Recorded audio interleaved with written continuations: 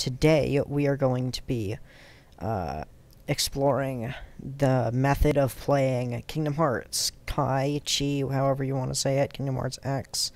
It's spelled like the X in Keyblade, in the Ultimate Keyblade, but anyway, it's a Japanese browser MMO that is in beta currently. So the first thing you'll notice is this heart. This is your login button, and it says Yahoo Japanese ID. So that means we're going to need a Japanese Yahoo ID. So I've already created one, but I'm going to show you how to create one of your own. So when you first go onto the Japanese Yahoo page, which I'm going to have a link in the description to, you're going to see that there's this, and you click New Acquisition to create a new Yahoo ID. I'm pretty sure, at least. I'm in, Google Translate's going to be your best friend for this, because you see it's all in Japanese, but then it translates it to English. So your contact email address, that's your current email address, and you can use an English one for this. And the way this game is easiest is because, like, it's much easier than when I did Dragon Quest X, because it's not region locked. So we don't have to use a proxy. So we can just use our regular email address. Then you create a new Yahoo ID. It'll usually, if you're using Google Chrome at least, generate one based on your old ID.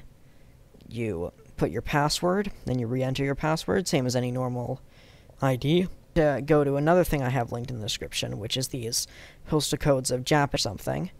Then you're gonna select one of these numbers, and it will do, like, any of these, however many digits this is, numbers.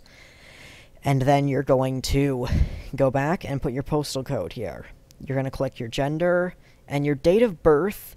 I'm not sure exactly how they want it, because here it says it's in this order, but here it says it's in a different order. So what you're going to want to do is, I'm not exactly sure, but just experiment. So, like, I think what I did was, let's see, I think it might be year, and then, so you don't need to use commas, just click year, and then do the day, I believe.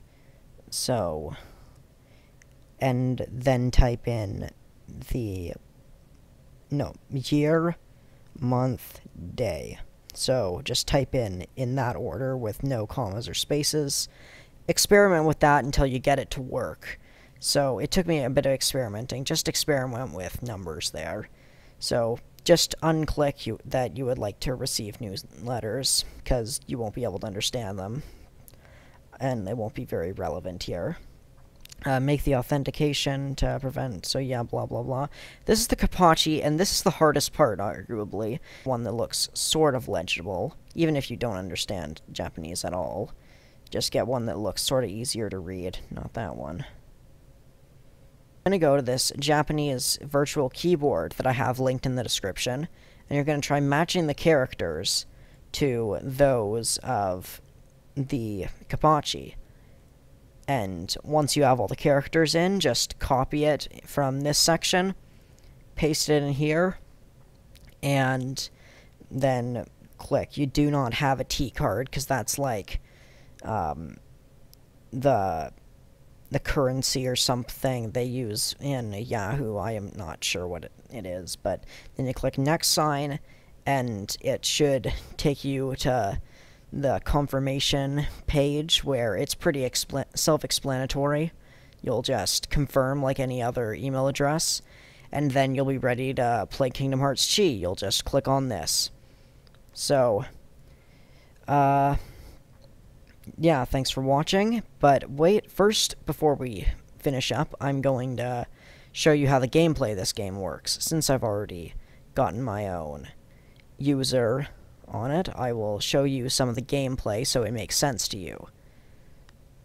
Because it's a bit complicated at first, but it's not really a hard game by any means. It's point and click, so you don't have to remember any controls. And the story is pretty simple. So when you log in, I won't be able to show you character creation, but basically you'll be given an option to create your character, there'll be a story sequence, and there'll be a choice to choose your faction. I'm on the one that looks sort of like a unicorn that's on the top of the 5 factions, like in a ring. There's one on the top that is like a unicorn. And you'll get daily bonuses and a daily spin thing that'll give you different bonuses as well. So these are for like redeeming bonuses that you can get. So the game, it sort of works like Birth by Sleep in a way, in that it's card-based. So I've got a bunch of stuff in my inbox to redeem. Well, and I got a new card, so that'll be good for me showing you card fusion and deck organization. So first, let's look at the deck organization. So when you start the game, you'll be given a bunch of cards, and since I just got this Mickey card, I'll push this, which this is the Equip Best Cards button. So, the rank is pretty self-explanatory. Gold are best, silver is second best, and I think it's brown or something that's, like, the worst. So then we click here, and this is the save deck. If you don't save your deck, then nothing will have changed. This is my Keyblade. I'll explain more of that later. You get more Keyblades as you play. I'll explain those in a bit, though. So now let's go to Deck Fusion. I think this is the Deck Fusion one. So yeah, so this is Deck Organization, this is Deck Fusion. So for Fusion, so each card has 3 different types. There's Magic, there's Aerial, and there's Physical. So since this card is Physical, I'll get a bonus if I fuse it onto another physical card. By clicking this, you can see different categories of what your cards are. So seeing as this goofy card is a level 16, it's one of my lower level cards, so I'll fuse this physical other goofy into it to level it up. Also, because you're fusing the same card into the same card, it'll do a special thing that it will cut your level limit for the card in half. Or not in half, but it'll remove, it'll add to the level limit that you can have. So, yeah, see it. It says now it's a level 20, and also, I think, up the level I can max it out to. So that's card fusion. There's also assist cards, which basically up your stats and your Lux gain. Lux is sort of like a faction points, if you guess, that's reset daily. And you can fuse these cards the same, and any card that you fuse together will give you receive more experience if it's the same type of card. So Aerials receive more from Aerial fusions, and assist cards receive more from assist fusions, and so on. So now there's this button, which I think is just your card list. But yeah, this is just your card list. This button, let me just check to be sure. I don't think I figured out what, I haven't figured out what this button does at all. But, okay, now that we've seen how the card system works, I'll explain some other stuff. So you click this, and this will bring you to stories. So, I don't have I'm gonna put another thing in the description that is, a story guide that'll tell you what the different missions are. But basically, you go into a world and you'll be given missions, and you'll do them. And I'll have the translations for those missions in the description. I'll just go here in Wonderland to show you some combat. So I think here is good. Enemies will scale to what mission you're on. In difficulty, like in level. So, point and click controls, pretty simple. Just hold the left click to move. Then when you want to fight an enemy, click on them. And it'll randomize 3 cards that will be used. And every action in the game uses AP, which I think stands for action points. My new Mickey card. Oh, I forgot to explain Keyblades. I'll explain that next. Okay, and I got a Una card. So that's good. And that was, well, it wasn't a very good card, but it's good for fusion anyway. So when you win battles, you'll get Lux and Experience. Lux are points that go towards your ranking, and Experience obviously helps you level up. Now, to regain AP, sometimes it glitches out like this. To regain AP, you click on this, and it'll allow you to use potions. So, I'll just show you that. So it'll pop up this. Regular potions restore 1 AP, and Mega Potions restore all. So, click a regular potion, then click OK to use it, and it's not giving me an option to say no, so I guess I have to. No, they don't just restore 1, they restore 10, right? But BP is something different. But first I'll explain Keyblades before I explain that. So Keyblades are... they work a lot different than they do in other Kingdom Hearts games.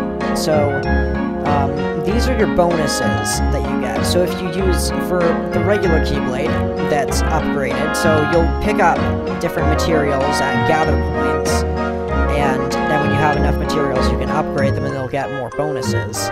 So for this Keyblade, if the first card is a physical, it gets a 1.1 bonus. If the second card is magic, it gets a 1.2 bonus. And if the third card is aerial, it gets a 1.2 bonus. So it's the order your cards go in that matter. So if you get a magic card second, it gets a bonus, and so on. So, yeah, it's pretty easy to understand. Okay, and next, so over here you can turn the music on or off. You can change the graphics settings, which are pretty self-explanatory. So, we can also click here to go back to the hub town. Okay, and at any time you can also go into the shops, so the modal shops of the game. So this one, I believe, is you can redeem Moogle points to randomize a card. So if I click this, it'll randomly give me a card that I spent Moogle points on. And clicking here is to use those golden tickets that you can get from the daily raffle. So since I got one, I'll use it. And it gave me an Aladdin card. So, yeah. And also you can, if you might have noticed, if you click, it'll skip the transition scene. So, yeah, I'll do more of that later by myself. And now, I will explain to you the part of the game that is a bit different. So, the AP works like this. If you hover over an enemy, it'll tell you how much AP you need to engage that enemy. So for this one, you lose 5 AP. Also, for gather points, it takes 1 AP to gather from them. And they'll give you materials for upgrading the Keyblade. And also, let me just find a treasure chest.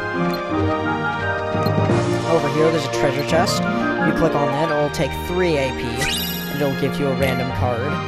These blue points are interactive items or quest items. So, yeah, to jump over something, just drag over it, and you'll jump it. And it explains that in the tutorial with images. So, yeah. Then, the thing I'll post will talk about missions, but basically you click on a character and they'll give you a mission sometimes, and then you do that mission. It's pretty self-explanatory once you have the guide that's the English translations. And now we'll talk about the faction portion of the game that I know of, which is raid bosses. So you click this, and you see my faction failed the last raid boss, but basically you'll be pit against another... Oh, but we won in Lux for that day. Our faction won, so I got some bonuses. So I'll explain how that worked in a second. So every day you'll be brought to this introduction to raid bosses. So you'll get an encounter. So you click this, and you'll immediately get your first attack, which works just like a normal battle, except you'll die really easily. So yeah, I'll show you a little bit more combat. Basically, it just auto-combats, but anyway.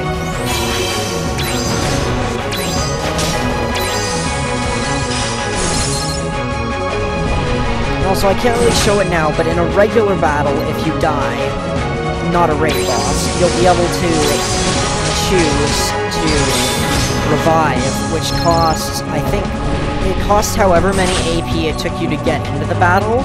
So basically, you're getting into the battle again, but the enemy has the same amount of HP as when it killed you.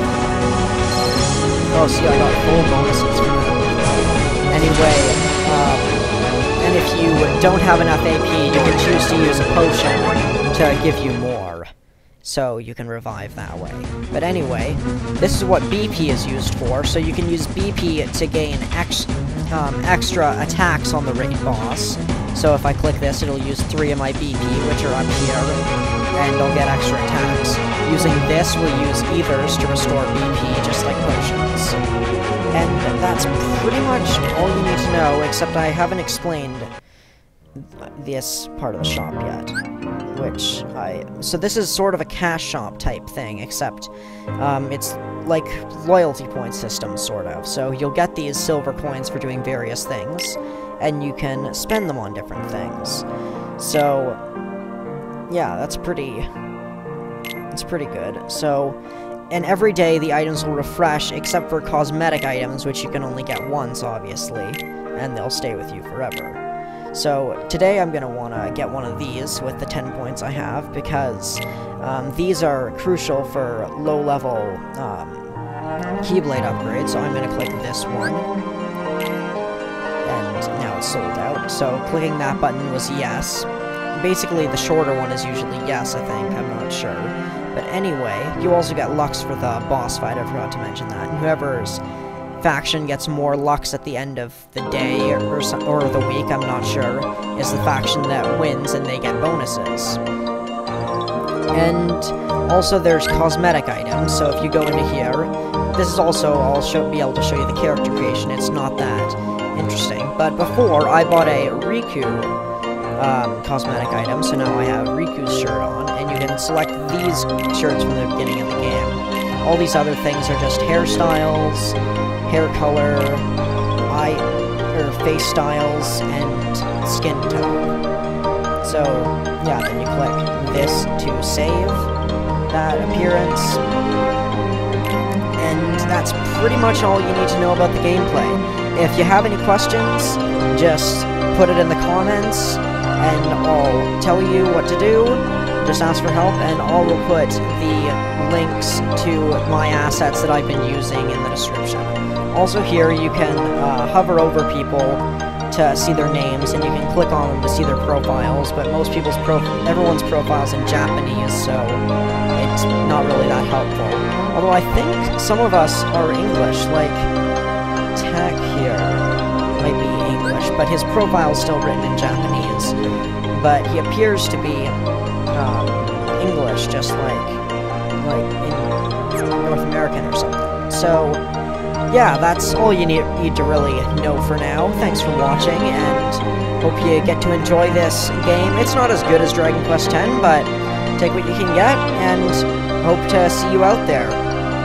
Join me on the unicorn-looking faction, and I'll see you later. Bye.